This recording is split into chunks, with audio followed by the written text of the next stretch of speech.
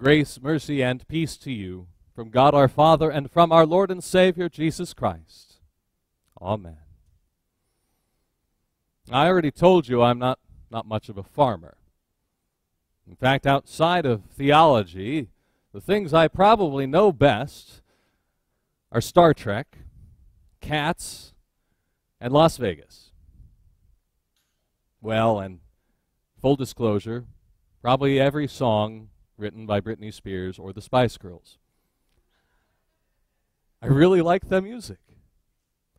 But you know, it doesn't take a farmer, it doesn't take an agricultural. The sower in this parable is kind of a knucklehead, right? Throwing his seed about willy and nilly. But you know, God's never one to do things as we might expect. And while we might have to seek out good soil and good ground and be worried about how many seeds we plant lest we run out before we get to the end of the row, our Lord is, well, he's foolish.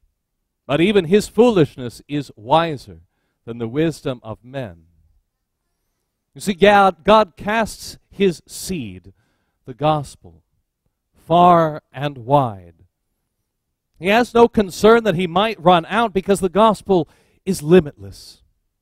The superabounding grace of Christ, won on the cross, is for all people, in all places, in all times. And so our Lord shares his gospel without reservation to every corner of the earth.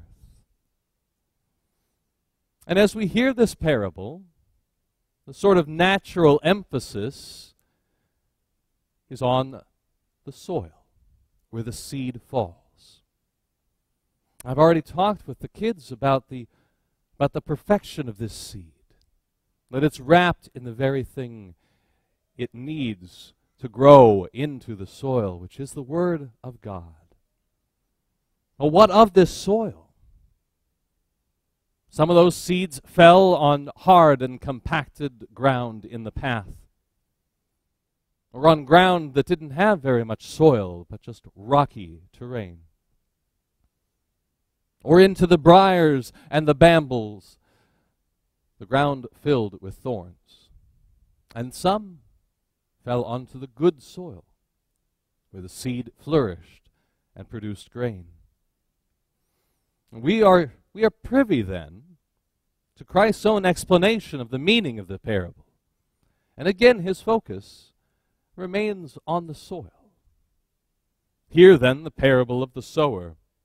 When anyone hears the word of the kingdom and does not understand it, the evil one comes and snatches away what has been sown in his heart. This is what was sown along the path.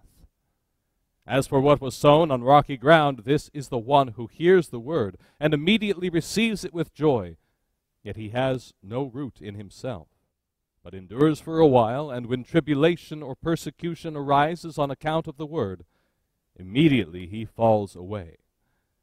As for what was sown among thorns, this is the one who hears the word, but the cares of the world and the deceitfulness of riches choke the word, and it proves unfruitful. As for what was sown on soil, this is the one who hears the word and understands it. He indeed bears fruit and yields in one case 100-fold, in another 60, and in another 30. All too often when we hear this explanation, we might possibly be left with the impression that soil doesn't change. In effect, there are, 4 kinds of people, right? The hardened paths, the rocky grounds, the thorns, and then the good soils. But if we take a good hard look at ourselves, we'll see that our hearts have at times, in any and all of these, sometimes we have indeed been hard with God. We just don't want to hear what he has to say anymore. Other times we've been like the shallow soil.